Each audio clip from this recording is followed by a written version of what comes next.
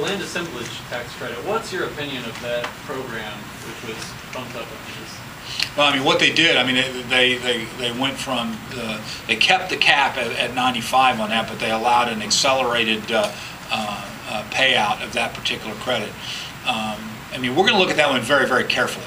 And as the proposals move forward, look at those very, very carefully to make sure that we're getting the return on those that has been advertised. But that being said, you know, the footprint of the program that they're attempting to do to redevelop North St. Louis, one of the most economically challenged areas of our state, is pretty exciting.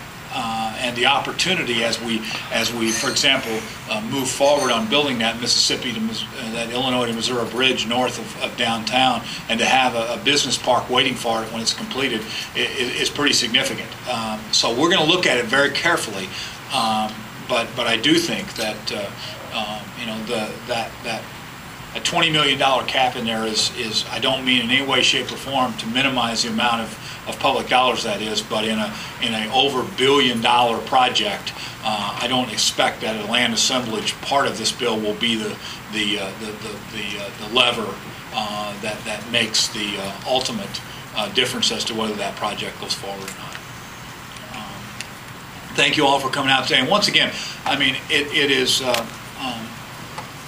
the legislature worked on this. I mean, they worked hard, but they succeeded.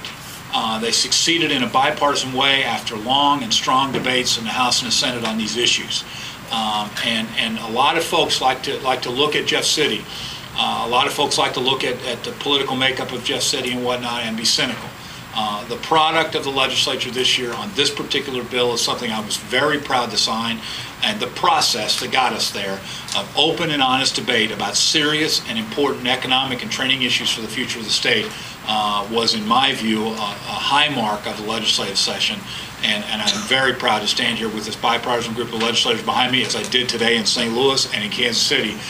In each stop, Democrats and Republicans stood together. In each stop, people were proud of what they had done, and I'm proud to be a part of that. It was an honor to sign this bill, and I look forward to sharpening these tools and creating jobs for Missouri. Thank you all very much.